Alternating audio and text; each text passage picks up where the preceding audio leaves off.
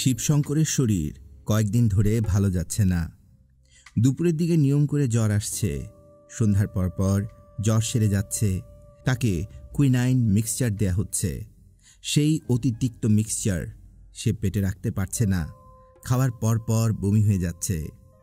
শিবশঙ্করের স্বাস্থ্য বিষয়ক শিক্ষক গোপীনাথ বল্লভ ভালো দুশ্চিন্তায় আছেন। শিবশঙ্করকে নিরম্ব উপবাসের বিধান তিনি দিয়েছেন। সকাল থেকে সন্ধ্যা পর্যন্ত উপবাসে শরীরের বিষ নষ্ট হয়। শিবশঙ্করের শরীর বিষাক্ত হয়ে গেছে বলেই তার ধারণা। শিবশঙ্কর উপবাস করে যাচ্ছে। খাদ্যে এমনিতেই তার রুচি নেই। উপবাস তার জন্যে ভালো। সেই জ্বরের সময়টা চাদর গায়ে শুয়ে শুয়ে কাটাচ্ছে।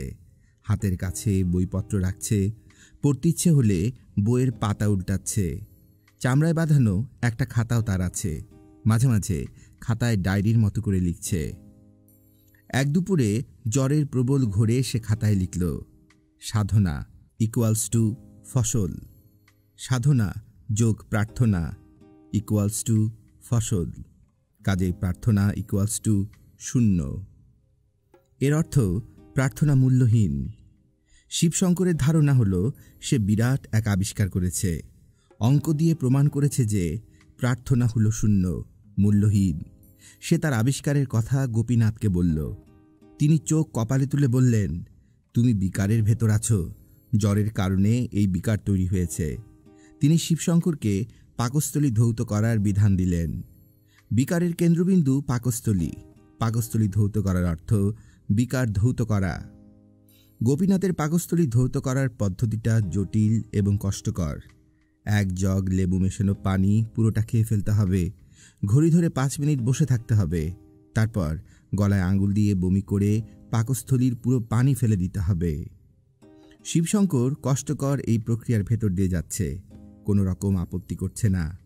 পাকস্থলী ধৌতকরণ প্রক্রিয়ায় তার বিকার কিন্তু দূর হচ্ছে না, বরং আরও বাড়ছে। শিবশঙ্কর তার আবিষ্কারের বিষয়টা চিঠি লিখে দুজনকে জানিয়েছেন। একজন তার বাবা মণিশঙ্কর, অন্যজন বিখ্যাত মানুষ শ্রী রবীন্দ্রনাথ ঠাকুর। মণিশঙ্কর পুত্রের চিঠির জবাব সঙ্গে সঙ্গে পাঠিয়েছেন। তিনি পুত্রের মানসিক অবস্থা নিয়ে যে দুশ্চিন্তায়, চিঠিতে তা বেশ বোঝা যাচ্ছে। তিনি লিখেছেন, বাবা শিবশঙ্কর, তোমার পত্র পাঠ করিয়া দুঃখিত এবং চিন্তিত হইয়াছি। তোমাকে একা রাখা ঠিক হয় নাই। তোমার আশেপাশে আমার থাকা উচিত ছিল। আমি নানান কর্মকাণ্ডে ব্যস্ত বলিয়া তাহা পারি নাই। ইহা আমারই ব্যর্থতা। তুমি প্রমাণ করিয়াছ প্রার্থনা সমান সমান শূন্য। কিন্তু বাবা, আজ তুমি যে বাঁচিয়ে আছো তার মূলে আছে প্রার্থনা। তোমার আরোগ্য সাধনের সমস্ত চেষ্টা যখন ব্যর্থ হয়, তখন হরিচরণ বাবু প্রার্থনার মাধ্যমে তোমার জীবন রক্ষা করেন। এই কাহিনী বান্ধবপুরের সকলেই জানে। তুমিও নিশ্চয়ই এই বিষয়ে অবগত আছো। এখন আমার আদেশ, তুমি মাথা হইতে এই ধরনের উদ্ভট এবং ক্ষতিকর চিন্তা পরিত্যাগ করিবে এবং কায় মনোবাক্যে পাপ চিন্তার জন্য ভগবানের কাছে ক্ষমা প্রার্থনা করিবে। গোপীবাবুর কাছে শুনিলাম তোমার শরীর ভালো যাইতেছে না। আমি বিশেষ চিন্তাযুক্ত। মন্ত্রপুত একটি শক্তি কবচ পাঠাইলাম। ভক্তি সহকারে উহা গলায় ধারণ করিবে, যেন অন্যথা না হয়। ইতি তোমার চিন্তাযুক্ত পিতা শ্রী মণিশঙ্কর। রবীন্দ্রনাথের কাছ থেকে লেখার কোনো জবাব এলো না। শিবশঙ্কর তা আশাও করেন না। বড় মানুষের কাছে সবাই চিঠি লেখে, এত চিঠির জবাব দেয়া সম্ভব নয়। মন্ত্রপুত মাদুলির গুণেই হোক কিংবা পাকস্থলী ধৌতকরণ চিকিৎসার কারণেই হোক, শিবশঙ্করের রোগ খানিকটা সেরেছে। পালাজ্বর বন্ধ হয়েছে। সে আগের মতোই ঘুরতে বের হচ্ছে। হরিচরণের কবরের পাশে বেড়ে ওঠা আম গাছটির চারিদিকে রুটিন করে ঘুরছে। এই কাজটা করতে কেন জানি তার ভালো লাগে। নিজেকে তখন ইলেকট্রন মনে হয়। ইলেকট্রন যেমন অ্যাটমের নিউক্লিয়াসের চারিদিকে ঘুরে, সেও সেরকম ঘুরছে। আম গাছটা নিউক্লিয়াস, প্রোটন এবং নিউট্রন। বেলা কম হয়নি, 10টার উপর বাজে। শিবশঙ্কর আম গাছের চারিদিকে ঘুরছে। তাকে পরিষ্কার দেখা যাচ্ছে না, কারণ ঘন হয়ে কুয়াশা পড়েছে। এই বছরটা মনে হয় কুয়াশার বছর। শ্রাবণ মাস শুরু হয়েছে। টানা বৃষ্টি হবার কথা, তার বদলে কুয়াশা। কথায় আছে, মেঘের দিনে কুয়াশা, রাজ কপালও ধুয়াশা। বড় কোনো দুর্ঘটনা সামনে অবশ্যই ঘটবে। শিবশঙ্কর নিজের মনে আছে, মাঝে মাঝে বিড়বিড় করে বলছে, আই অ্যাম মিস্টার ইলেকট্রন। হঠাৎ সে শুনল অতি মিষ্টি সুরে কেউ একজন কথা বলল, আপনার কি হয়েছে? শিবশঙ্কর দাঁড়িয়ে আছে। কুয়াশার ভেতর থেকে কিশোরে এক মেয়ে বের হয়ে এলো। মেয়েটির পরনে ঘাগরা জাতীয় পোশাক, মাথায় ঘোমটার মতো করে দেয়া ওড়না। মেয়েটার গাত্রবর্ণ উজ্জ্বল গৌর, চোখ বড় বড়, চোখের মণি ঘন কৃষ্ণবর্ণ, মুখ গোলাকার, নাক সামান্য চাপা। কুয়াশার ভেতর মেয়েটাকে দেখাচ্ছে ইন্দ্রাণীর মতো। বোঝাই যাচ্ছে মেয়েটা মুসলমান। মেয়েটা আবার বলল, আপনার কি হয়েছে? শিবশঙ্কর বিব্রত গলায় বলল, কিছু হয় নাই তো। চক্কর দিচ্ছেন কেন? এমনি, এটা আমার খেলা। মেয়েটি বলল, ছোট বাচ্চারা এরকম খেলে, আপনি কি ছোট বাচ্চা? শিবশঙ্কর বলল, তুমি বান্ধবপুরের? মেয়েটি বলল, আমার নাম আতর, আমি ধনু শেখের মেয়ে। তুমি কলকাতায় থাকো? হ্যাঁ, জাপানিরা বোমা ফেলবে এই জন্য এখানে চলে আসছি। তুমি স্কুলে পড়ো? হ্যাঁ, বেগম রোকেয়ার স্কুলে। কোন ক্লাসে পড়ো? ক্লাস 8-এ পড়ি। তুমি ছাত্রী কেমন? ভালো না, ক্লাস 7-এ একবার ফেল করেছি। আমেরিকা কে আবিষ্কার করেছেন সেটা জানো? জানি, কলম্বাস। শুধু কলম্বাস বলা ঠিক না, বলা উচিত ক্রিস্টোফার কলম্বাস। ভাস্কো দা গামাকে জানো? জানি না। আপনি এত প্রশ্ন করেন কেন? আপনি কি বেলা রানী? বেলা রানী কে? বেলা রানী আমাদের ইংরেজি আপা। শুধু শুধু প্রশ্ন করেন। কেউ প্রশ্নের উত্তর দিতে না পারলে বলেন, ইউ গোট। আমরা ওনাকে কি ডাকি জানেন? আমরা ডাকি মিসেস গোটরানী। তার একটা ছেলে আছে, হাবাগোবা, নাম অক্ষয়, 8 বছর বয়স। একদিন স্কুলে নিয়ে এসেছিলেন। আমি তাকে বললাম, এই তোর নাম কি? সে তোতলাতে তোতলাতে বলল, অত্যয় বাবু। শিবশঙ্কর মুগ্ধ হয়ে তাকিয়ে আছে। কি সহজ সাবলীল ভঙ্গিতে মেয়েটা কথা বলে যাচ্ছে, যেন শিবশঙ্কর তার অনেক দিনের চেনা কেউ।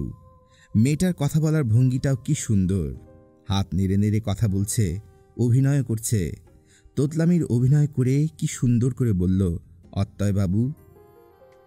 শিবশঙ্কর বলল, তুমি তো আমার নাম জিজ্ঞেস করলে না। আতর বলল, আমি সবাইকে চিনি, আপনাকেও চিনি। আপনি মণিশঙ্কর চাচার ছেলে শিবশঙ্কর। আপনি গোল্ড মেডেল পেয়েছিলেন, হয়েছে না? হয়েছে। আতর বলল, এখন আমি যাই, অনেকক্ষণ আপনার সঙ্গে কথা বলে ফেলেছি, আল্লাহ আমাকে পাপ দিবে। শিবশঙ্কর তাকিয়ে আছে। আতর নামের মেয়েটা ছোট ছোট পা ফেলে দ্রুত যাচ্ছে। শিবশঙ্করের কাছে মনে হলো হাঁটার মধ্যেও এই মেয়ের নাচের ভঙ্গি আছে। মেয়েটার উপর থেকে এক মুহূর্তের জন্য সে চোখ ফেরাতে পারল না। এক দৃষ্টিতে তাকিয়ে থাকার জন্য তার একটু লজ্জাও লাগছে। তার কাছে মনে হচ্ছে বান্ধবপুরের সবাই তাকে লুকিয়ে দেখছে। ধনু শেখ অনেক বেলায় নাস্তা করতে বসেছেন। বাটি ভর্তি মুরগির মাংস এবং চালের আটার রুটি। তার হজমের সমস্যা হচ্ছে। যা খান কোনো কিছুই হজম হয় না, বুক জ্বালাপোড়া করে। কবিরাজি চিকিৎসা চলছে। কলকাতার কবিরাজ, আয়ুর্বেদ শাস্ত্রী মিশ্র ঠাকুর চিকিৎসা করছেন। গুরুপাক খাবার সম্পূর্ণ নিষেধ করে দিয়েছেন। নিষেধ মানা ধনু শেখের পক্ষে সম্ভব হচ্ছে না। ধনু শেখ খেতে বসেছেন উঠানের জলচৌকিতে। চায়ের কাপে ওষুধ তৈরি করা আছে। খাওয়া শেষ করেই ঔষধ খাবেন। ওষুধ খালি পেটে খাওয়ার কথা। তিনি এই নিয়মকানুন মানেন না। তার মতে ওষুধ হচ্ছে ঔষধ, ওষুধের আবার খালি পেট ভরপেট কি, যত সব ফালতু বাত। নাস্তার মাঝখানে আতর উঠানে উপস্থিত হলো। ধনু শেখ বললেন, কইছিলি? আতর বলল, বেড়াতে গিয়েছিলাম। বান্ধবপুরে বেড়ানোর কি আছে? অনেক কিছুই আছে, নদী আছে, জঙ্গল আছে, পুকুর আছে। একা কোনোখানে যাবি না? একা তো যাই নাই বাবা, দুজন সঙ্গে নিয়ে গেছি। ধনু শেখ বিস্মিত হয়ে বললেন, 2 জন কে? আতর নির্বিকার ভঙ্গিতে বলল, কাঁধের 2 ফেরেস্তা নিয়ে গেছি। একজনের নাম কেরামন, আরেকজনের নাম কাতেবিন। ঠিক আছে না বাবা? ধনু শেখ হতাশ গলায় বললেন, ঠিক আছে, ঠিক আছে বলা ছাড়া তার আর কোনো উপায় নেই। তিনি তার এই মেয়েকে অত্যাধিক স্নেহ করেন। তার 3 মেয়ের মধ্যে একজনই বেঁচে আছে, মা মরা মেয়ে। মেয়ের মা বেদানা গত বছর হঠাৎ করে মারা গেছে। ধনু শেখ বিনা কারণে কাউকে এভাবে মারা যেতে দেখেননি। দুপুরে খাওয়া দাওয়ার পর সে পান মুখে দিয়ে শুয়েছে। শোবার আগে দাসীকে বলেছে, আইজ আরামের ঘুম দেব, কেউ যেন না ডাকে। মশারি ফেলে দাও। দিনের বেলা মশা যখন ত্যক্ত করে তখন খুব খারাপ লাগে। রাইতের মশা সহ্য করা যায়, দিনের মশা না। দাসী মশারি খাটাতে গিয়ে দেখে মুখ ভর্তি পান নিয়ে বেদানা মুড়ে পড়ে আছে। মায়ের মৃত্যু শোকে কাতর হয়ে আতর 2 দিন 2 রাত কিছুই মুখে দেয়নি, পানি পর্যন্ত না। তৃতীয় দিনে সে বিছানা ছেড়ে উঠল। ধনু শেখকে বলল, বাবা, মা পরকালে খুব ভালো জায়গায় স্থান পেয়েছে। সুখী এবং পবিত্র আত্মাদের সঙ্গে এখন তার যোগাযোগ। এখন তাকে নিয়ে মনে কষ্ট পাওয়ার কিছু নেই। ধনু শেখ বিস্মিত হয়ে বললেন, তোরে কে বলছে? আতর স্বাভাবিক গলায় বলল, মা বলে গেছেন। ধনু শেখ জানেন এই সব কল্পনা। মৃত মানুষ কখনো কিছু বলে যায় না। তাদের কিছু বলার ক্ষমতা থাকলে জীবিত মানুষদের সারাক্ষণ মৃতদের কথা শুনতে হতো। তারপরও মেয়ের মনের শান্তির জন্য তিনি বলেছেন, খুবই ভালো সংবাদ দিলা মা, শুক্র আলহামদুলিল্লাহ। বান্ধবপুরের ইমাম করিমকে পত্র দিতেছি, সে যেন মসজিদে মিলাদ এবং তবারুকের আয়োজন করে। মাওলানা ইদ্রিসের মেয়ে মীরার বয়স 13 মাসের কয়েকদিন বেশি। এই বয়সে শিশু বাবা, মা, পানি এইরকম অনেক কথা বলে। মীরা একটি শব্দ ছাড়া কোনো শব্দই বলে না। সেই শব্দটা হলো রাম।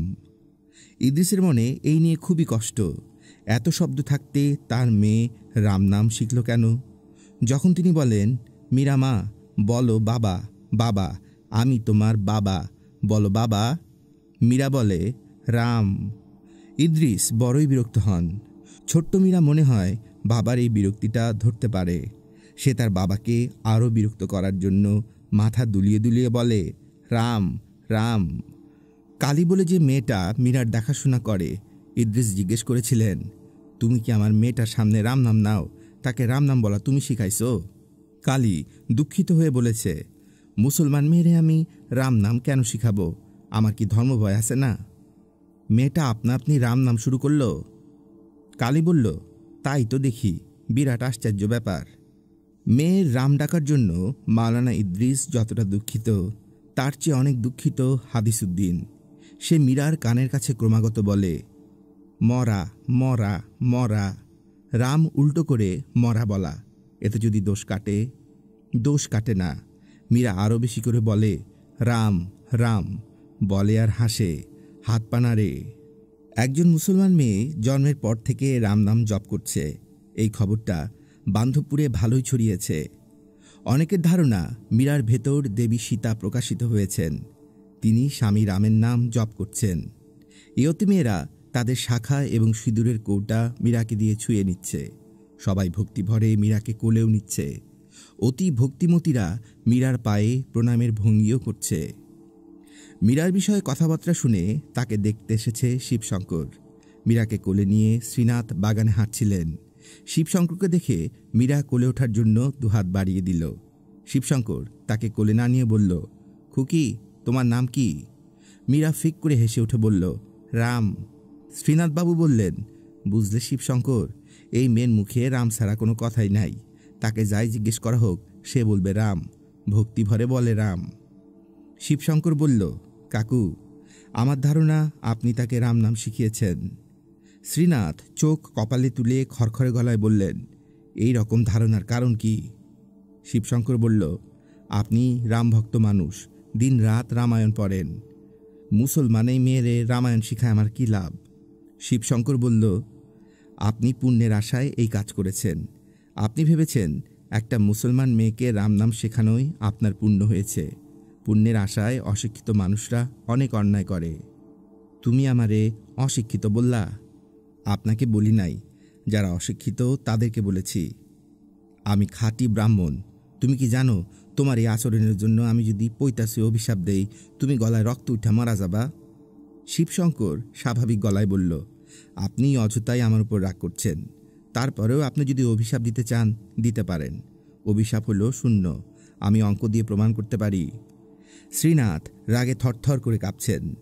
শিবশঙ্কর স্বাভাবিক গলায় বলছে, জীবন ইকুয়ালস টু মৃত্যু। জীবন প্লাস অভিশাপ ইকুয়ালস টু মৃত্যু, কাজেই অভিশাপ ইকুয়ালস টু শূন্য। শ্রীনাথ বললেন, তোমার পিতা বিশিষ্ট ভদ্রলোক, তার ছেলে হয়ে তুমি কুলাঙ্গার হইছ, তোমার মুখদর্শন পাপ। শিবশঙ্কর চলে এলো। আজ তার মন খুব ভালো, কারণ রবীন্দ্রনাথের মতো মানুষ তার মতো নগণ্য একজন মানুষের চিঠির জবাব দিয়েছেন। চিঠি পড়ে শিবশঙ্কর লজ্জার মধ্যে পড়েছে, কারণ রবীন্দ্রনাথ তার চিঠি পড়ে ভেবেছেন যে শিবশঙ্কর গুরুগম্ভীর বয়স্ক কোনো মানুষ, কলেজের ফার্স্ট ইয়ারের ছাত্র ভাবেননি। রবীন্দ্রনাথ লিখেছেন, ভবদীয় শিবশঙ্কর, আপনার পত্র হস্তগত হইয়াছে। আপনি অঙ্কের মাধ্যমে প্রমাণের চেষ্টা করিয়াছেন প্রার্থনা সমান শূন্য। আপনার অঙ্কে কিছু কৌশল আছে, কৌশল মানেই ফাঁকি। ভগবান ফাঁকির ঊর্ধ্বে। আপনি যে সাধনার কথা বলিয়াছেন সেখানেও কিন্তু প্রার্থনা জড়িত। প্রার্থনা বাদ দিয়া সাধনা হয় না। ইতি শ্রী রবীন্দ্রনাথ ঠাকুর, জোড়াসাঁকো। শিবশঙ্করের খুব ইচ্ছে চিঠিটা সবাইকে পড়ায়। পড়াবার মতো কাউকে সে পাচ্ছে না। এই চিঠির মর্ম উদ্ধার সবার পক্ষে সম্ভব না, তবে তার ধারণা আতর মেয়েটা হয়তো চিঠির গুরুত্ব বুঝতে পারবে। মেয়েটার সঙ্গে দেখা হচ্ছে না, এটা একটা সমস্যা। রোজ ভোরে আম গাছের চারিদিকে চক্কর দেবার সময় তার মনে হয় এই বুঝি কুয়াশার ভেতর দিয়ে আতর এসে দাঁড়াবে, তাকে দেখে ঠোঁট চেপে হাসবে। শিবশঙ্কর ঠিক করেছে 7 দিন সে অপেক্ষা করবে। এর মধ্যে দেখা না হলে চলে যাবে ধনুশেকের বাড়িতে। ধনুশেক স্নান পর্ব আগে রসুন ভেজানো সরিষার তেল মাখছিলেন। এই অবস্থায় খবর পেলেন মণিশঙ্করের ছেলে শিবশঙ্কর এসেছে। সে আতরের সঙ্গে কথা বলতে চায়, খুব নাকি জরুরি। ধনুশেকের বিস্ময়ের সীমা রইল না। তিনি শিবশঙ্করকে উঠোনে ডেকে পাঠালেন। তুমি শিবশঙ্কর? শিবশঙ্কর হ্যাঁ সূচক মাথা নাড়ল। আমার মেয়ে আতরে তুমি চেনো? চিনি। কিভাবে চেনো? তার সঙ্গে আমার দেখা হয়েছে, কথা হয়েছে। কি কথা হয়েছে? নানা বিষয়ে কথা হয়েছে। তার সঙ্গে তোমার প্রয়োজনটা কি? তাকে আমি একটা চিঠি পড়তে দেব। ধনুশেক হতভম্ব হয়ে গেলেন। তার হতভম্ব ভাব কাটছে না, বরং বাড়ছে। তিনি চাপা গলায় বললেন, আতর বাড়িতে আছে, তার সঙ্গে তোমার দেখা হবে না, তুমি আর কখনো এই বাড়িতে আসবাও না। শিবশঙ্কর বলল, আচ্ছা। ধনুশেক বলতে চাচ্ছিলেন, এ বাড়ির ত্রিসীমানা যদি তোমারে দেখি তাহলে তোমার ঠ্যাং ভাঙে দেব। কঠিন কথাটা বলতে পারলেন না।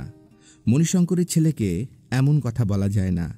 মণিশঙ্কর বিশিষ্ট ব্যক্তি, তবে তাকে তার পুত্রের কর্মকাণ্ড অবশ্যই জানানো উচিত।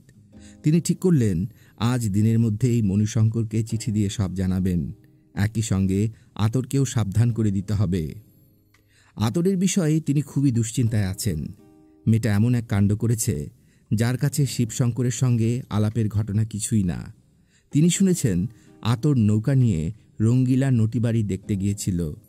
এই বিষয়ে আতরের সঙ্গে এখনো কথা হয় নাই। কিভাবে কথা বলবেন বুঝতে পারছেন না বলেই কোনো কথা হয় নাই। আতরকে বান্ধবপুরে আনাটাই ভুল হয়েছে। যে কর্মকাণ্ড সে করেছে তার চেয়ে কলকাতায় থেকে জাপানিদের বোমা খাওয়াও অনেক ভালো। ধনুশেক ডাকলেন, আতর, মা কোথায় গেলি? ঘর থেকে আতর বের হলো না। আতরের দাসী হামিদা বের হলো। হামিদার চেহারা রাক্ষসের মতো, দাঁত উঁচু, মুখে বসন্তের দাগ, একটা চোখ নষ্ট। সেই নষ্ট চোখ অক্ষিকোটর থেকে সামান্য বের হয়ে আছে। অবিবাহিতা অতি রূপবতী কন্যাদের জন্যে কুৎসিত দর্শন দাসী রাখতে হয়। হামিদাকে এই কারণেই রাখা হয়েছে। হামিদা ঘোমটা দিয়ে তার নষ্ট চোখ ঢেকে বলল, আম্মা তো বাড়িতে নাই। ধনুশেক বললেন, কই গেছে? ইমাম করিম সাহেবের বাড়িতে গেছেন। করিম সাহেবের বাড়িতে কেন? উনার পরিবারের সাথে আম্মার ভাব হইছে, পেরাই ওই বাড়িতে যায়। তুমি তার সাথে যাও নাই কেন? আম্মা আমারে নিয়া কোনোখানে যায় না। ধনুশেক বললেন, আতর রঙ্গিলা বাড়িতে গেছিল, এইটা কি সত্য? সত্য না। সত্য না হলে কেন আমার কানে এমন কথা আসছে? আমি জানি না কেন আসছে। তুমি ইমাম করিমের বাড়িতে যাও, আতরে নিয়ে আসো। জি আচ্ছা। ধনুশেক বললেন, জি আচ্ছা বলে দাঁড়ায় আছো কেন? এখনই যাও। হামিদা চলে গেল। ধনুশেক দীর্ঘ নিঃশ্বাস ফেললেন। দীর্ঘ নিঃশ্বাসের কারণ হামিদা। সে ধনুশেকের জীবনে বড় ধরনের এক সমস্যা তৈরি করেছে। এই মেয়েটির চেহারা যতই কুৎসিত, তার কণ্ঠস্বর ততই মধুর। সে যখন কথা বলে ধনুশেকের শুনতে ভালো লাগে। ধনুশেকের মনে হয় মেয়েটিকে পর্দার আড়ালে রেখে তিনি তার সঙ্গে ঘন্টার পর ঘন্টা আলাপ করতে পারবেন। কেন এরকম মনে হয় তিনি নিজেও জানেন না। হামিদা কি কোনো টুকটাক করেছে? সম্ভাবনা আছে। দাস শ্রেণীর মেয়েরা টুকটাকে পারদর্শী। হামিদাকে বিদায় করে দেয়াটাই সবচেয়ে ভালো, বুদ্ধিমানের কাজ। সমস্যা একটাই, আতর হামিদাকে অত্যন্ত পছন্দ করে। অনেক রাত জেগে তার সঙ্গে গল্প করে। ধনুশেখ শুনেছেন এমনও হয়েছে, গল্প করতে করতে তারা রাত পার করে দিয়েছে। এটাও ভালো কথা না। দাসীর সঙ্গে এত কি গল্প? দাসী হলো দাসী। আতরের বিয়ে হলে হামিদা আতরের সঙ্গে আতরের শ্বশুর বাড়িতে যাবে। হামিদার বাকি জীবন কাটবে সেখানে। আতরের স্বামী যদি চায়, দাসীর গর্ভেও সন্তান জন্মাতে পারবে। সেই সন্তানরা কোনো সম্পত্তির অংশ পাবে না, বাবাকে বাবা ডাকতে পারবে না। তারা বাবার সংসারে কামলা খাটবে। এইটাই নিয়ম। অনেকে এই নিয়মে ভুল খোঁজে। ধনুশেখ কোনো ভুল দেখেন না। নিয়ম সমাজের ভালোর জন্যই আসে, মন্দের জন্য না।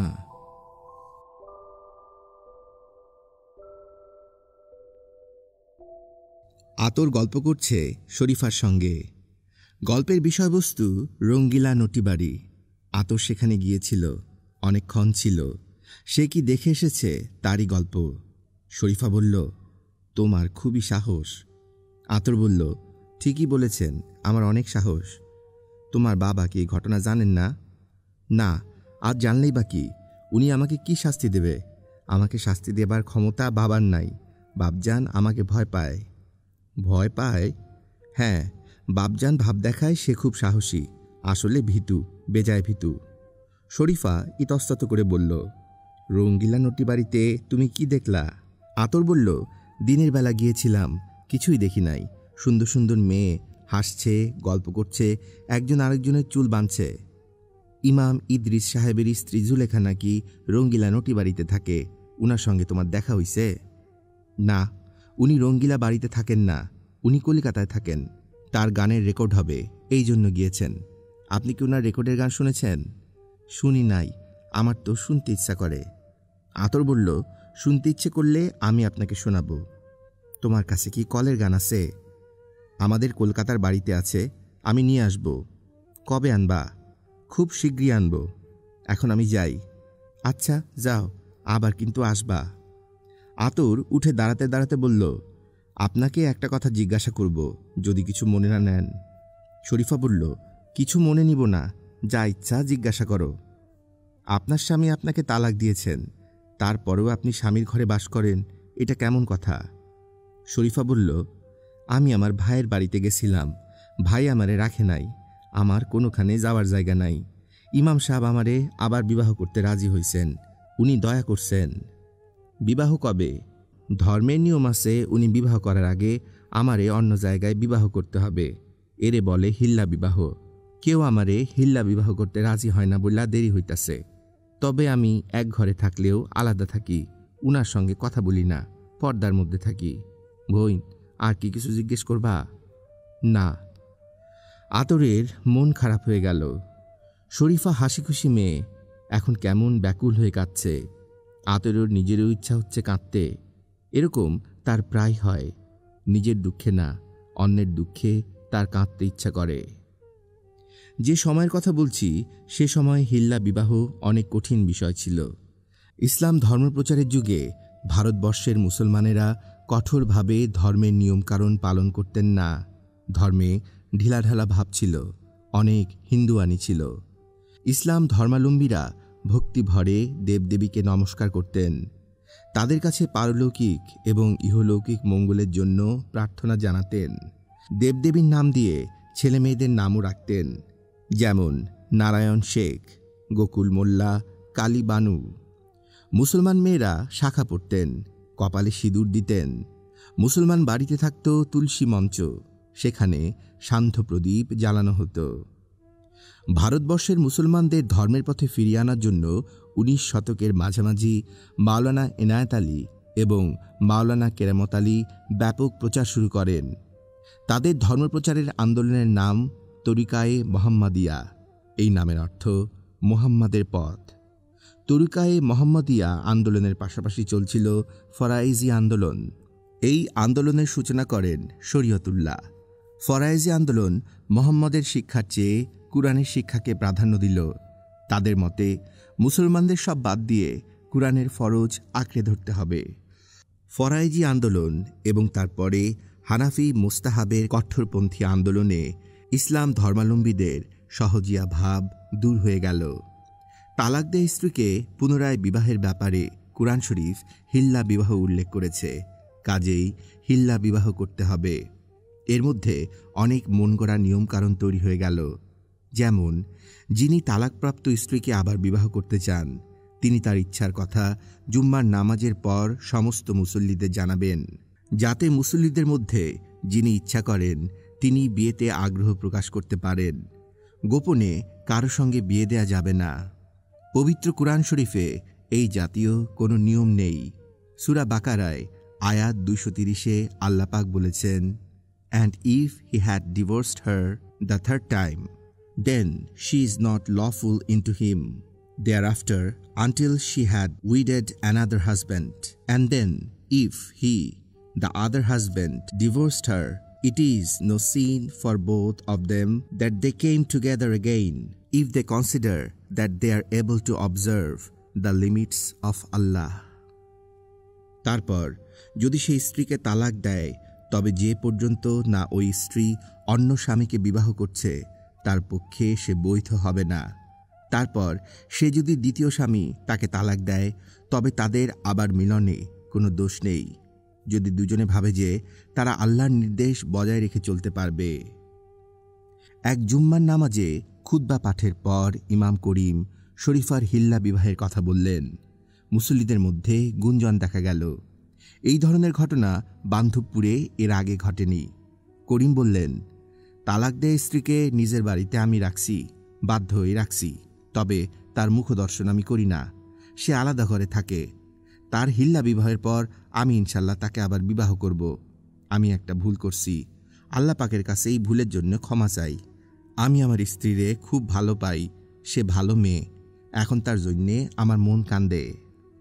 কথা বলতে গিয়ে ইমাম করিমের গলা ভারী হয়ে গেল, তার চোখে পানি এসে গেল। পাগড়ির কোণা দিয়ে তিনি চোখ মুছতে মুছতে বললেন, যদিও আল্লাহ পাক তালাক বৈধ করছেন, তারপরেও তার কাছে এটা অত্যন্ত অপছন্দনীয় কাজ। অপছন্দের কাজ বলেই তিনি যেসব দম্পতি তালাকের পর পুনর্বিবাহ করতে চায় তাদের জন্যই শাস্তির ব্যবস্থা করছেন। হিল্লা বিবাহ এই রকমই একটা শাস্তি। জুম্মাবার উপলক্ষে একজন মসজিদে খিচুড়ি সিন্নি দিয়েছিল। করিম সেই খিচুড়ি খানিকটা খেয়ে মসজিদে শুয়ে থাকলেন, বাড়িতে গেলেন না। ঠিক করলেন আসর, মাগরিব এবং এশার নামাজ শেষ করে বাড়িতে যাবেন। আজকাল বাড়িতে যাবার বিষয়ে তিনি আগ্রহ বোধ করেন না। যখন কাজকর্ম থাকে না তখন হাদিস কুরআন পড়ে সময় কাটাতে চেষ্টা করেন।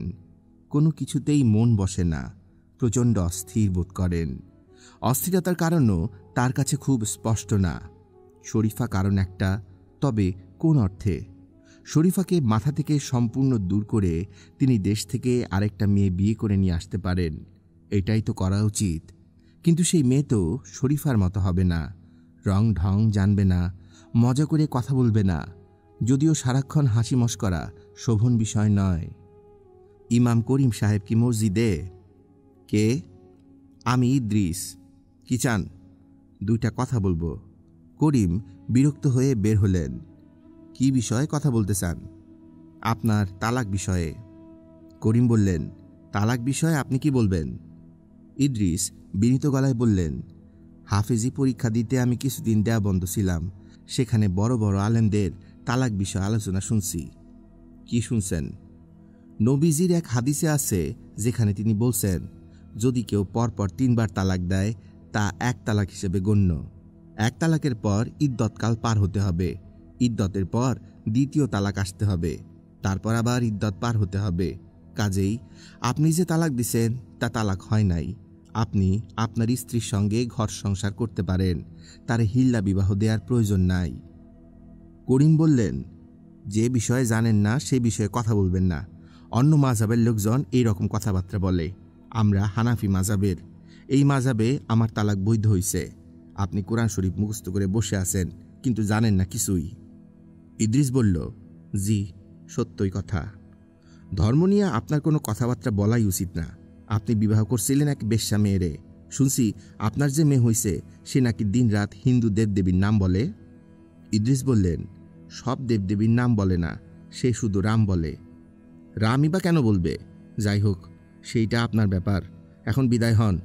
ধর্ম, হাদিস, কুরআন এইসব নিয়ে আর কোনোদিন আমার সঙ্গে কথা কইতে আসবেন না। মাওলানা ইদ্রিস মন খারাপ করে চলে এলেন। মীরার জন্য তাকে এখন ভালো যন্ত্রণার ভেতর দিয়ে যেতে হচ্ছে।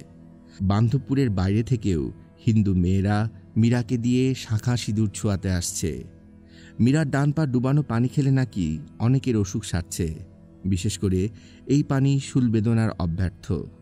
ভক্তজনের কাছে মীরার পা ভেজানো পানি বিতরণ করার দায়িত্ব শ্রীনাথ নিজের কাঁধে নিয়েছেন।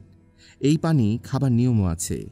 পূর্ণিমা এবং অমাবস্যার রাত ছাড়া খাওয়া যাবে না।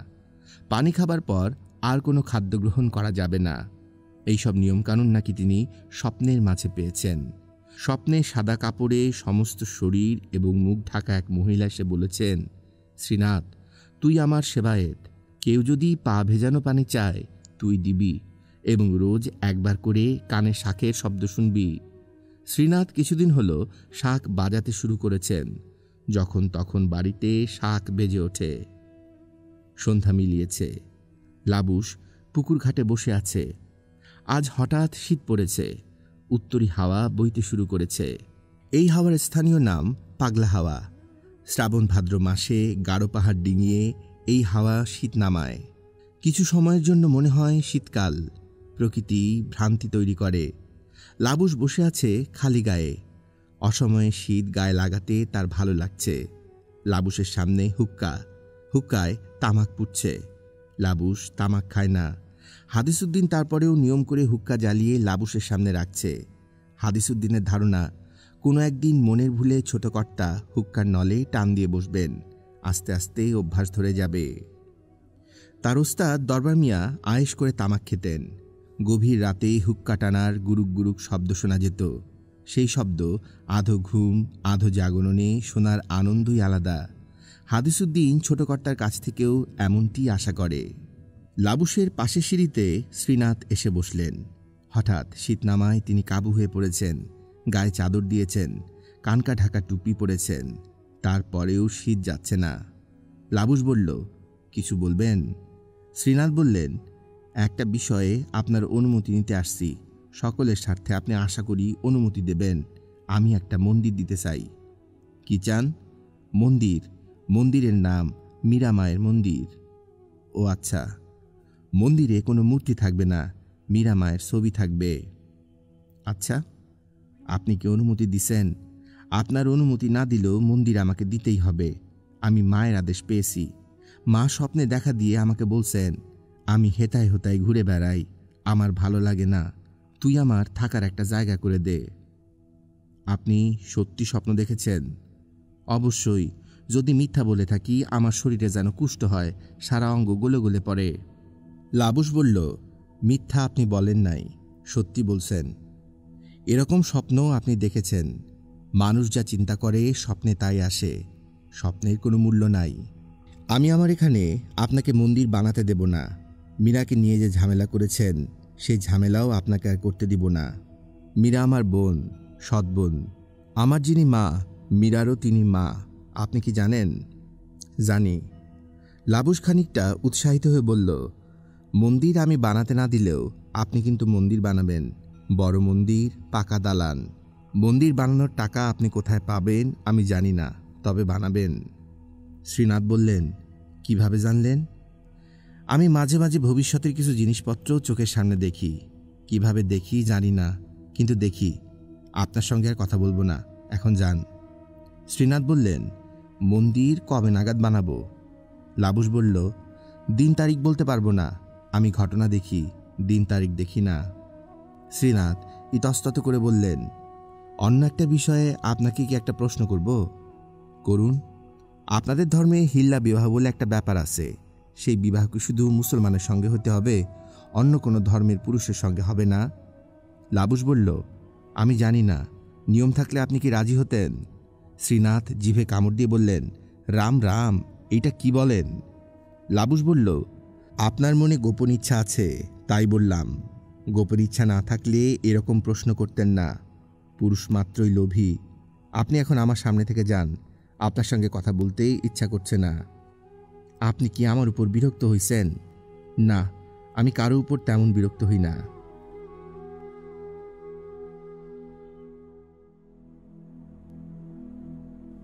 ইমাম করিম খেতে বসেছেন।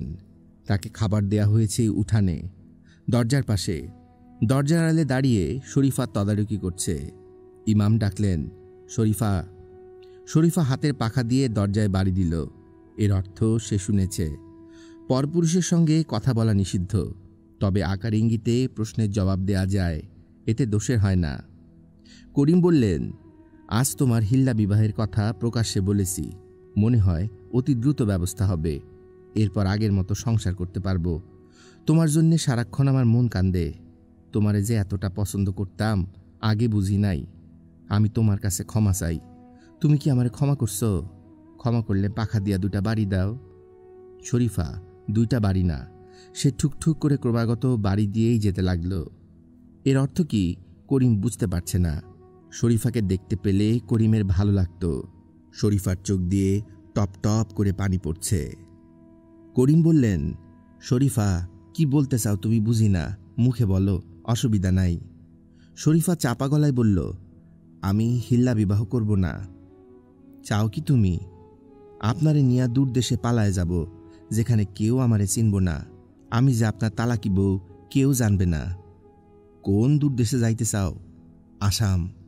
করিম ছোট্ট নিঃশ্বাস ফেলে বলল, আসামে গেলে কেউ জানব না তা ঠিক না।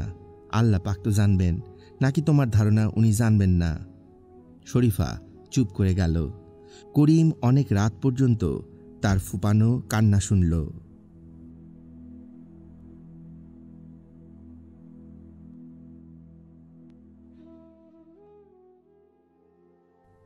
30শে জুলাই 1941 সন, সকাল 9টা।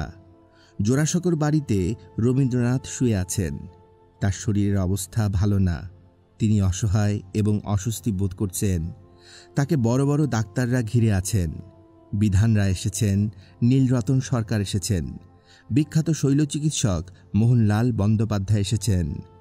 মোহনলাল একটা অপারেশন করতে যাচ্ছেন। তিনি নিশ্চিত যে অপারেশন কবির জন্য মঙ্গলজনক হবে। বিধান রায় রাজি না। তিনি বলছেন, আমার মন সায় দিচ্ছে না। মোহনলাল বললেন, চিকিৎসা বিজ্ঞান মন দিয়ে চলে না, অপারেশন না করা ভুল হবে। বিধান রায় তারপরেও জেদির মতো বলছেন, না। রবীন্দ্রনাথ ইশারা করলেন যেন কেউ একজন খাতা কলম নিয়ে আসে। তার মাথায় কবিতা এসেছে, নিজের হাতে লেখার সামর্থ্য তার নেই। তিনি মুখে মুখে বলবেন, কেউ একজন লিখবে। তিনি ক্ষীণস্বরে লাইনগুলি বলছেন, প্রতিটি শব্দ স্পষ্ট উচ্চারণ করছেন, যেন শ্রুতি লেখনে ত্রুটি না হয়। এমন হতে পারে যে তিনি শুদ্ধ করার সময় পাবেন না। জীবনের সর্বশেষ রচনায় ভুল থেকে যাবে। সৃষ্টির পথ। তোমার সৃষ্টির পথ রেখেছ আকীর্ণ করি, বিচিত্র ছলনা জালে, হে ছলনাময়ী। মিথ্যা বিশ্বাসের ফাঁদ পেতেছ সুনিপুণ হাতে, সরল জীবনে। এই প্রবঞ্চনা দিয়ে মহত্তরে করেছ চিহ্নিত, তার তরে রাখনি গোপন রাত্রি। তোমার জ্যোতিষ্কতারে যে পথ দেখায়, সে যে তার অন্তরের পথ, সে যে চিরস্বচ্ছ। সহজ বিশ্বাসে সে যে করে তারে চিরসমুজ্জ্বল। বাহিরে কুটিল হোক, অন্তরে সে ঋজু, এই নিয়ে তাহার গৌরব। লোকে তারে বলে বিড়ম্বিত, সত্যরে সে পায় আপন আলোকে, ধৌত অন্তরে অন্তরে। কিছু পারে না তারে প্রবঞ্চিতে, শেষ পুরস্কার নিয়ে যায় সে যে আপন ভাণ্ডারে। অনায়াসে যে পেরেছে ছলনা সহিতে, সে পায় তোমার হাতে শান্তির অক্ষয় অধিকার। মোহনলাল বন্দ্যোপাধ্যায় অপারেশন করলেন। জোড়াসাঁকোর বাড়িতেই অপারেশন হলো। রবীন্দ্রনাথ চোখ বন্ধ করলেন, আর খুললেন না। 22শে শ্রাবণ দুপুর 12টা 10 মিনিটে তিনি এমন এক ভুবনের দিকে যাত্রা শুরু করলেন, যে ভুবনকে তিনি তার রচনায় গভীর বিশ্বাসের সঙ্গে চিহ্নিত করেছেন। রবীন্দ্রনাথ বাঙালি জাতিকে এগিয়ে দিয়ে গেলেন 100 বছর। তার মৃত্যুর 30 বছর পর বাংলাদেশ নামের যে রাষ্ট্রের জন্ম হল, সেই রাষ্ট্রের জাতীয় সঙ্গীতটিও তার রচনা।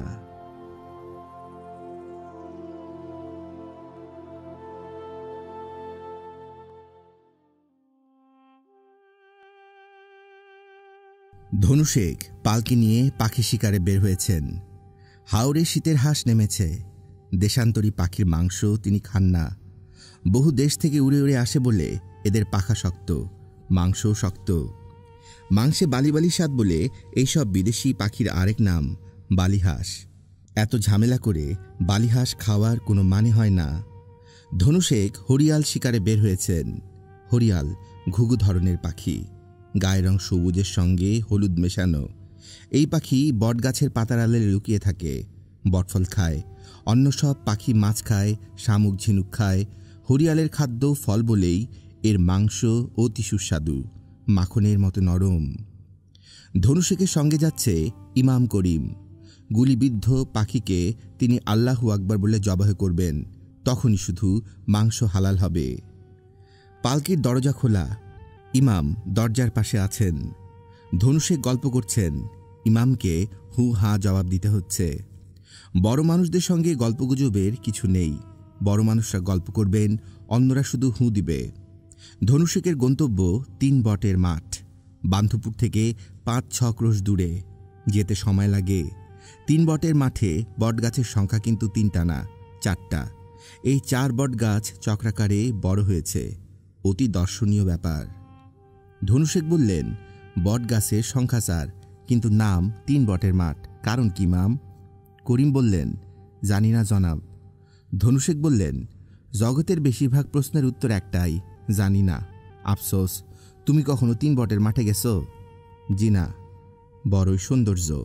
ভাদ্র মাসে সেই মাঠে হাওরের পানি ওঠে। 4টা বট গাছের মাথা শুধু দেখা যায়, আর কিচ্ছু না। এই দৃশ্য যে একবার দেখবে, সেই জীবনে ভুলবে না। পানির উপর বটগাছের মাথা, সেই মাথায় কিচিরমিচির করে হরিয়াল। এক গাছ থেকে অন্য গাছে ওড়ে। মনে হয় বেহেশতে এত সুন্দর দৃশ্য নাই। করিম বললেন, বেহেশতের সৌন্দর্য বোঝার ক্ষমতা মানুষের নাই জনাব। পৃথিবীর সৌন্দর্য একরকম, বেহেশতের সৌন্দর্য অন্যরকম। তাও ঠিক, বেহেশতে তো যেতে পারবো না। পৃথিবীর যা কিছু সুন্দর তা দেখাই আমার জন্য যথেষ্ট। এখন বলো, তোমাকে এত চিন্তাযুক্ত লাগতেছে কেন? করিম জবাব দিল না। ধনু শেখ বললেন, মনে ফুর্তি রাখা আমাদের কর্তব্য। মাসে কমপক্ষে একবার রক্ত দর্শন করলে মনে ফুর্তি আসে। মেয়ে ছেলেদের মনে ফুর্তি থাকে বেশি, কারণ তারা প্রতি মাসে একবার রক্ত দেখে। আমাদের পুরুষদের এই সুবিধা নাই বিধায় আমাদের পশু পাখি শিকার করতে হয়, পশু পাখির রক্ত দেখতে হয়। বুঝছ? জি। তোমার স্ত্রীর হিল্লা বিবাহের কিছু হইছে? এখনো হয় নাই। কিছুই বুঝলাম না, কেউ আগে আসতেছে না। শুনছি তোমার স্ত্রী রূপবতী, অল্প বয়সী। করিম জবাব দিলেন না। ধনু শেখ বললেন, মন দিয়া শোনো কি বলি। আমি 1 রাতের বিবাহে রাজি আছি। তোমার একটা উপকার হবে, এই জন্যই রাজি। এই বিবাহ হইচই আমোদ ফুর্তির জন্য বিবাহ না, 1 রাতের মামলা। বিবাহ তো তুমি নিজেই পড়াতে পারো, ঠিক না? জি। পাখি শিকারের পর পালকি নিয়া তোমার বাড়িতে যাব। তুমি বিবাহ পড়াবে। পালকিতে বউ নিয়া আমি আমার ঘরে যাব। পরদিন সকালে পালকি দিয়া কন্যা তালাক দিয়া ফেরত পাঠাবো। তুমি নিজের স্ত্রীর ফেরত পাইবা, সুখে ঘর সংসার করবা, ঠিক আছে? করিম জবাব দিল না। হরিয়াল শিকারে ধনু শেখ কেন তাকে নিয়ে এসেছেন তা এখন স্পষ্ট হয়েছে। ধনু শেখ বললেন, চুপ করে আসো কেন বুঝলাম না। এমন কোনো নিয়ম কি আছে যে যার সঙ্গে হিল্লা বিবাহ হবে তার ঠ্যাং থাকতে হবে, লুলা পুরুষের সঙ্গে বিবাহ হবে না? এরকম কোনো নিয়ম নাই। তাহলে তো তোমার সমস্যার সমাধান হয়ে গেল। মুখ ভোতা করে রাখছো কেন? হাসো। স্ত্রীর সঙ্গে অন্য পুরুষের বিবাহ হবে এই জন্য মন খারাপ? 1 রাত্রেই তো মামলা। 3 বটের মাঠের বটগাছ দূর থেকে দেখা যাচ্ছে। চারিদিকে খোলা প্রান্তর। মাঝখানে হঠাৎ ঝুড়ি নামানো 4টা বিশাল বটগাছ। হরিয়াল পাখির ঝাঁক এক গাছ থেকে আরেক গাছে যাচ্ছে। এই দৃশ্য এত দূর থেকেও দেখা যায়। ধনু শেখ বললেন, আমি শুনছি বিসমিল্লাহ বলে যদি গুলি করে পাখি মারা হয় তাহলে সেই পাখি হালাল। ভুল শুনছেন। পশু পাখি শিকার কিংবা যুদ্ধের শুরু বিসমিল্লাহ বলে করা যায় না। তাহলে যুদ্ধের শুরু কিভাবে করব? তখন বলতে হবে আল্লাহু আকবার, আল্লাহই শ্রেষ্ঠ। ধনু শেখ প্রসঙ্গ পাল্টে বললেন, তুমি কি তাবিজ কবজ দিতে পারো? যদি পারো আমার মেয়ে আতরকে একটা তাবিজ দিবা। তার ঘোরাফেরা রোগ হইছে, এইখানে ওইখানে ঘুরে, কোনো একদিন জিন ভূতের নজরেই পড়বে। আমি অস্থির থাকি। আম গাছের নিচে শিবশঙ্কর বসে আছে, তার সামনে আতর। আতরের হাতে অ্যালুমিনিয়ামের বাটিতে বড়ই ভর্তা, ঢেকিতে বড়ই কুটে ঝাল কাঁচামরিচ দিয়ে তাকে ভর্তা বানিয়ে দিয়েছে হামিদা। ভর্তাটা খেতে এতই ভালো হয়েছে যে শিবশঙ্করের জন্যে খানিকটা নিয়ে এসেছে।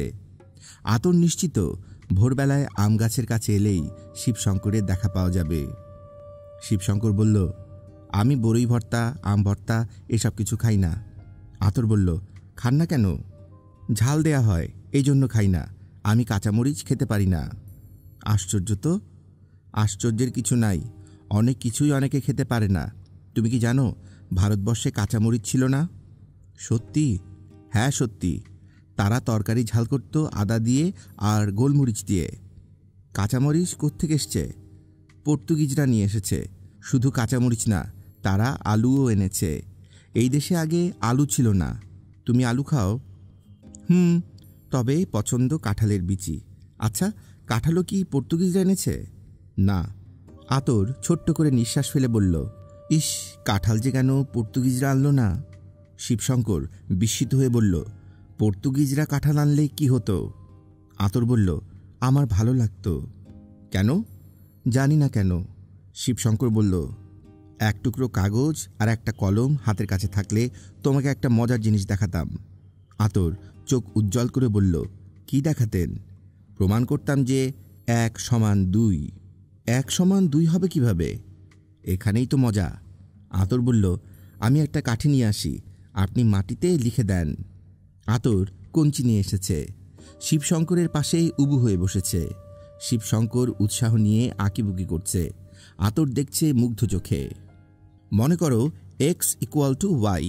এখন আমি উভয় পক্ষকে y দিয়ে গুণ করলাম, তাহলে কি হবে? xy = y²। এখন আমি উভয় পক্ষে x² বাদ দিলাম, তাহলে কি হবে? xy - x² = y² - x²। এখন এসো উৎপাদকে বিশ্লেষণ করি। আবার উভয় পক্ষকে x - y দিয়ে ভাগ দেব। কাটাকুটি করার পর কি থাকবে? x = y + x।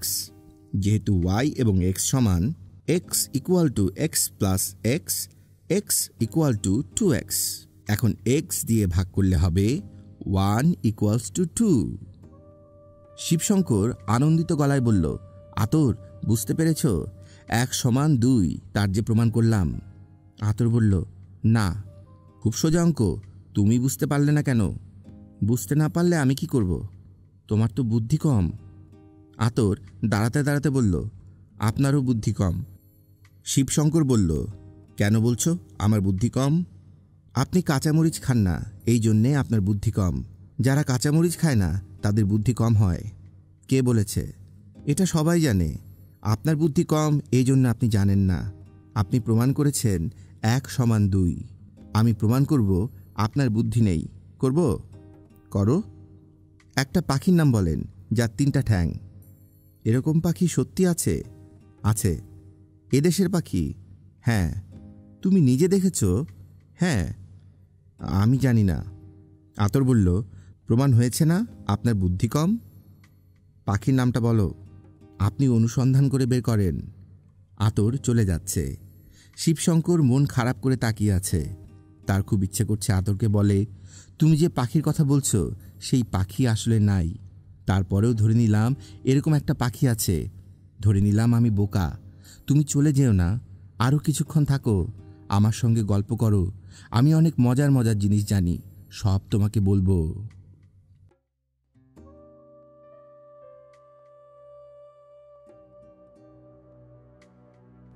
ধনু শেখ শরীফাকে বিবাহ করে স্ত্রী নিয়ে ঘরে ফিরেছেন। শরীফা জড়সড় হয়ে আছে, কারণে অকারণে চমকে চমকে উঠছে। আতর তার সঙ্গে খুব ভালো ব্যবহার করছে, চিরুনি দিয়ে চুল আঁচড়ে দিয়েছে। সহজ স্বাভাবিক গলায় বলেছে, কলিকাতা থেকে কলের গান আনিয়েছি, আপনি কি গান শুনবেন? জুলেখার একটা থাল আছে, এক পিঠে ওনার গান, অন্য পিঠে কৃষ্ণভানুর গান। শরীফা ক্ষীণ গলায় বলল, গান শুনব না। আতর বলল, কাঁপছেন কেন? শরীফা বলল, ভয়ে কাঁপতেছি, খুব ভয় লাগতেছে আতর।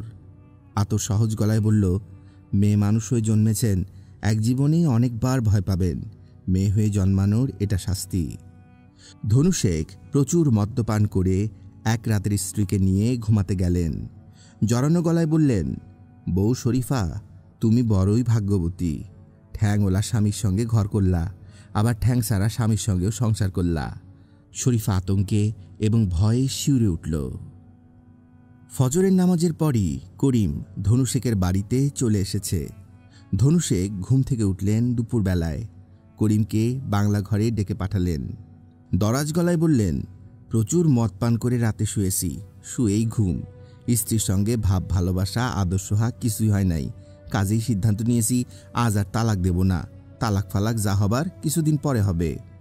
করিম বলল, এই সব কি বলেন? ধনু শেখ উঁচু গলায় বললেন, কি বলি মানে? তোমার সঙ্গে কি দলিল করেছি যে একদিন পরে স্ত্রী তালাক দেব? বলো, কোনো দলিল করেছি? করিম হতভম্ব গলায় বলল, আমি শরীফার সঙ্গে কথা বলবো।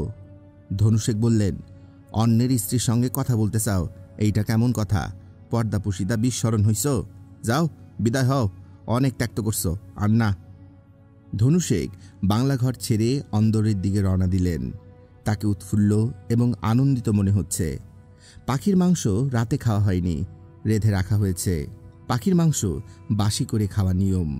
এখন লুচি এবং পাখির মাংস দিয়ে নাস্তা করবেন, এটা ভেবেও তার ভাল লাগছে। স্ত্রীর জন্য শাড়ি গয়নার ব্যবস্থা করতে হবে। নয়া বউ ফোকরানির মতো বেশভূষায় থাকবে কেন? গলা হাত খালি, দেখতেও লাগবে খারাপ। নেত্রকোনায় লোক পাঠানো হয়েছে, লাল শাড়ি কিনে আনবে। বউ মানুষকে লাল শাড়ি ছাড়া মানায় না। গত দুদিন ধরে মীরা চুপচাপ, তার মুখে রাম নাম নেই, সে কোনো শব্দও করছে না। শ্রীনাথ বিব্রত অবস্থায় আছেন। মীরাকে দেখতে আসা দর্শনার্থীদের বলেছেন, মা কুপিত হয়েছেন, কারো ব্যবহারে অসন্তুষ্ট হয়েছেন। নয়া বাজার থেকে বড় বাড়ির এক বউ এসেছে মীরাকে দিয়ে কপালে সিঁদুর দেয়াতে। বউটির নাম সরজু বালা। বারবার তার গর্ভ নষ্ট হচ্ছে। যদি মীরাকে দিয়ে সিঁদুর দেয়ালে গর্ভরক্ষা হয়। মীরার হাতে সিঁদুরের কৌটা দেয়া মাত্র সে কৌটা দূরে ছুঁড়ে ফেলে দিল। শ্রীনাথ হাহাকার করে উঠলেন, যা ভাবছি তাই, দেবী কুপিত, পূজার ব্যবস্থা করতে হবে, দেবীর রাগ কমাতে হবে। সরজুবালা নামের বউটি কাঁদো কাঁদো হয়ে গেল। মীরার দর্শনার্থীদের মধ্যে একজন পুরুষ, এক করি সাহা। যুদ্ধের কারণে তার ব্যবসা ফুলে ফেপে উঠেছে। চালের দাম এতটা বাড়বে তিনি চিন্তাও করতে পারেননি। বার্মা থেকে চাল আসা বন্ধ, এটা ঠিক। দেশের চাল গেল কোথায়? এক করি খবর পেয়েছেন কলকাতার রাস্তায় রাস্তায় ভুখা মানুষের নাকি ঢল নেমেছে। তারা ভাত খেতে চায় না, তাদের একটাই আকুতি, একটু ফ্যান দেন। অবস্থা যেদিকে যাচ্ছে তাতে মনে হয় না ফ্যানও পাওয়া যাবে। ঘরে ভাত রান্না হলে তবেই না ফ্যান হবে। এক করি চাল ভালোই মজুত করেছেন। বাড়ির একটা গোলা আগেই পূর্ণ করেছেন। তাড়াহুড়ো করে বানানো দ্বিতীয় গোলাটিও পূর্ণ। ঠিক কত চাল আছে হিসেব না থাকলেও 500 মনের বেশি ছাড়া কম হবে না। এক করি এখন ঝুঁকেছেন কেরোসিন, সাবান এইসবের দিকে। অভাব আসে মিছিল করে। চালের অভাবের সঙ্গে এখন যুক্ত হবে অন্য অভাব। তেল, সাবান, কাপড় কিছুই বাদ যাবে না। নুনের মতো সামান্য জিনিসও না। ব্যবসার এমন সুযোগ সবসময় আসে না। সুযোগ হঠাৎ হঠাৎ আসে, সুযোগের ব্যবহার করতে হয়। এক করি সুযোগের ব্যবহার করছেন। কলকাতার ছোট বাজারে তার দোকান আছে, সেখানে চাল এবং কাপড় মজুত করছেন। বিশ্বাসী লোকজন সেই দোকান দেখছে। তারপরও এক করি দারুণ দুশ্চিন্তায় দিন কাটাচ্ছেন। রাতে ভালো ঘুম হয় না। চোখ বন্ধ হলেই নানান দুঃস্বপ্ন দেখে ঘুম ভাঙে। স্বপ্নগুলির কোনো আগামাথা নেই। এক রাতে স্বপ্ন দেখলেন কলকাতার ছোট বাজারের কাপড়ের গুদাম লুট হয়েছে। শত শত মানুষ কাপড় নিয়ে যাচ্ছে। তারা সবাই নগ্ন, কিন্তু কেউ কাপড় গায়ে দিচ্ছে না, ছিঁড়ে ছিঁড়ে খাচ্ছে। এক করি হতভম্ব হয়ে বললেন, এই তোমরা করছো কি? তারা বলল, হুদা কাপড় খাইতে পারি না গো, লবণ দেন, লবণ দিয়া খাই। স্বপ্নে অস্বাভাবিক ব্যাপার খুব স্বাভাবিকভাবেই দেখা যায়। তিনি এক ধামা লবণ এনে তাদের সামনে রাখলেন। তারা সবাই লবণের ধামার উপর ঝাঁপ দিয়ে পড়ল। স্বপ্নের পরের অংশ আরও ভয়াবহ। এক চশমা পরা বুড়ো লবণ মাখিয়ে এক কুড়ির গায়ের কাপড় ছিঁড়ে খাওয়া শুরু করল। এক কুড়ি দৌড়ে পালাতে গেলেন। শত শত মানুষ তার পেছনে দৌড়াতে শুরু করল। তার ঘুম ভেঙে গেল। বাকিরা তার চোখের পাতা এক করতে পারলেন না। এ ধরনের বিকট স্বপ্ন প্রতি রাতে দেখলে মন দুর্বল হয়। এক কুড়ির বেলাতে তাই ঘটেছে। তিনি ঠিক করেছেন রাধাকৃষ্ণের মন্দির প্রতিষ্ঠা করবেন। মন্দিরে রোজ পূজা হবে। এই দুই দেবদেবী তাকে সর্ববিপদ থেকে রক্ষা করবেন। তিনি এসেছেন বিষয়টা নিয়ে শ্রীনাথের সঙ্গে পরামর্শ করতে। মীরার জন্যে তিনি রূপোর পায়ের মল নিয়ে এসেছেন। লোকজন বলাবলি করছে এই মেয়েতে দেবী প্রকাশিত হয়েছে। ঘটনা যদি সত্যি সেরকম হয় তাহলে ছোট্ট দেবীকে তুষ্ট রাখা প্রয়োজন। এক করি শ্রীনাথকে আড়ালে ডেকে নিয়ে গলা নামিয়ে বললেন, তোমাকে একটা কাজ দিব শ্রীনাথ। শ্রীনাথ জোর হস্তে বলল, ব্যবসা বাণিজ্যের কাজ তো আমারে দিয়া হবে না কর্তা, নিষেধ আছে। নিষেধ কে করছে? বললে বিশ্বাস করবেন না, এই জন্যেই বলবো না। এক করি বললেন, বিশ্বাস যাব না কেন? তুমি তো অনেক দিনের বিশ্বাসী মানুষ। শ্রীনাথ চাপা গলায় বলল, দেবী সীতা স্বয়ং বলছেন। তিনি বলছেন দিন রাত নাম সীতা নাম জপবি, অন্য কিছু মনে স্থান দিবি না। এখন তাই করি। এই বিষয়ে তোমার সঙ্গে কথা বলবো শ্রীনাথ। আমি মন্দির বানাবো বলে সিদ্ধান্ত নিয়েছি। মন্দিরে দিন রাত নাম জপ হবে। তোমার পরামর্শ দরকার। শ্রীনাথ বলল, মন্দির কার হবে? রাম মন্দির হইলে বিবেচনা করতে পারি। এক করি বললেন, আলোচনা করে সিদ্ধান্ত নেব। আগে আলোচনা পরে সিদ্ধান্ত। এক করি ফিরে যাবার আগে লাবুসের সঙ্গে দেখা করতে গেলেন। লাবুস এই অঞ্চলের বিশিষ্টজন। বিশিষ্টজনের সঙ্গে সুসম্পর্ক রাখতে হয়। লাবুস শ্বেতপাথরের ঘাটে বসেছিল। তার দৃষ্টি আকাশের দিকে। কিছুক্ষণ আগে 5টা বিমান পাখির মতো ঝাঁক বেঁধে উড়ে গেছে। সবার সামনে একটা, বাকি 4টা পেছনে। মানুষ শুধু যে পাখির মতো উঠতে শিখেছে তা না, পাখির স্বভাবও আয়ত্ত করেছে।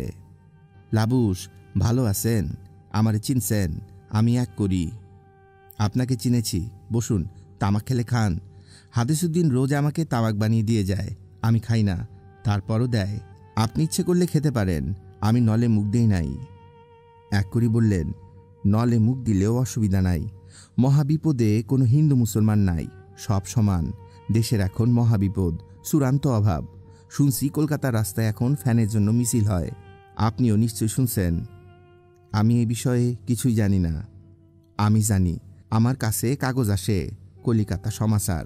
আপনি যদি চান কাগজ পড়ার জন্য আপনার কাছে পাঠিয়ে দেব। লাবুস বলল, পাঠাতে হবে না। এক করি তামাক টানতে টানতে বললেন, ঠিকই বলছেন। খারাপ সংবাদ যত কম জানা যায় ততই ভালো। এইদিকে রাশিয়া তো শেষ। হিটলার স্ট্যালিনগ্রাদ দখল কইরা বসে আছে। স্ট্যালিনগ্রাদ দখল মানে রাশিয়া দখল। নাম শুনছেন স্ট্যালিনগ্রাদের? জি না। বিরাট শহর, রাশিয়ার কলিজা। হিটলার সেই কলিজা চাবায়ে খেয়ে ফেলছে। বাপকা বেটা। রাশিয়ার যিনি প্রধান তার নামে স্ট্যালিন। হিটলারের নাম শুনেই তিনি মুতে দিছেন। দিনের মধ্যে কয়েকবার তার কাপড় নষ্ট হয়। ও আচ্ছা, এদিকে আবার মরুভূমির শিয়াল শুরু করছে হুক্কা হুয়া। বুঝলাম না। হিটলারের সেনাপতি রুমেলকে আদর করে সবাই ডাকে মরুভূমির শিয়াল। শিয়ালের মতো বুদ্ধি, এই কারণেই ডাকে। সে আফ্রিকা খায় ফেলছে। 4-5 মাসের মামলা। দেখবেন সারা পৃথিবী চলে যাবে হিটলার বাবাজির দখলে। লাবুস অন্যমনস্ক ভঙ্গিতে বলল, যাবে না। এক করি বললেন, কি বললেন? হিটলার পরাজিত হবে। আপনাকে কে বলছে? লাবুস চুপ করে রইল। কেউ তাকে কিছু বলে নাই, কিন্তু সে জানে। কিভাবে জানে? এটা একটা রহস্য। এই রহস্য নিয়ে কারো সঙ্গে আলাপ করা দরকার। কার সঙ্গে আলাপ করবে? এক করি 2 দফা তামাক খেয়ে হৃষ্টচিত্তে বিদায় নিলেন। আজ তার মন ভালো। মন্দির প্রতিষ্ঠার ব্যাপারে সিদ্ধান্ত নিয়ে ফেলেছেন। রাধাকৃষ্ণের মন্দির বানাবেন। রাম মন্দিরে তার পুষবে না। রাম কোনো কাজের দেবতা না, দুর্বলের দেবতা। যে তার স্ত্রীকে রক্ষা করতে পারে না সে দেবতাদের মধ্যেই পড়ে না। মন্দিরের পেছনে একসঙ্গে অনেকগুলি টাকা বের হয়ে যাবে। তা যাক, মন্দিরের জন্যে দেবদেবী তাকে রক্ষা করবেন। সবার রক্ষাকর্তা দরকার।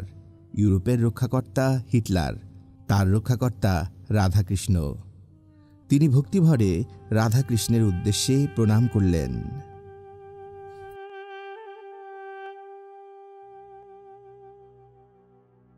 সন্ধ্যা অনেক আগেই মিলিয়েছে। পুকুর থেকে ধোয়ার মতো বুনকা দিয়ে কুয়াশা উঠছে।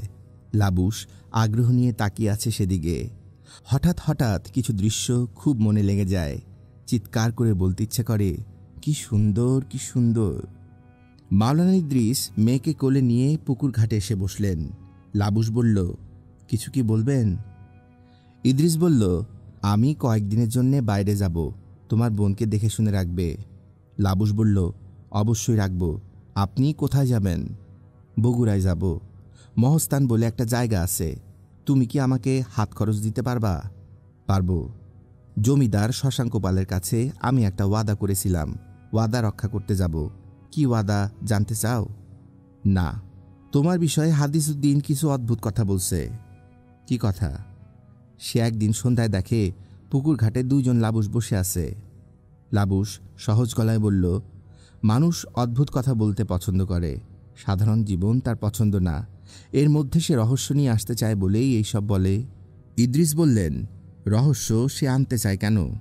লাবুস বলল, যে জিনিস নাই তার জন্যই মানুষ ব্যস্ত। রহস্য বলে কিছু নাই, কিন্তু মানুষ রহস্য বিশ্বাস করে। ইদ্রিস বলল, রহস্য নাই কথাটা ঠিক বললা না। মেরাজের সময় আল্লাহ পাকের সঙ্গে নবীজির সাক্ষাৎ হয়েছিল। তাদের মধ্যে যে কথাবার্তা হয় তার 60 ভাগ জাহিরি, 40 ভাগ বাতেনি, অর্থাৎ রহস্যের কথা। লাবুস বলল, পুষ্পরানীকে নিয়ে ভেতরে যান, তার ঠান্ডা লাগবে। ইদ্রিস উঠে দাঁড়ালেন। লাবুস বলল, বগুড়া থেকে ফিরে আপনি অদ্ভুত একটা বিষয় দেখবেন, খুবই আনন্দ পাবেন। ইদ্রিস অবাক হয়ে বলল, কি দেখব? লাবুস বলল, আপনি দেখবেন পুষ্পরানী কথা বলা শুরু করেছে। সে দিনরাত কথা বলবে। তুমি জানো কিভাবে? লাবুস হাসতে হাসতে বলল, এইটা একটা বাতেনি কথা।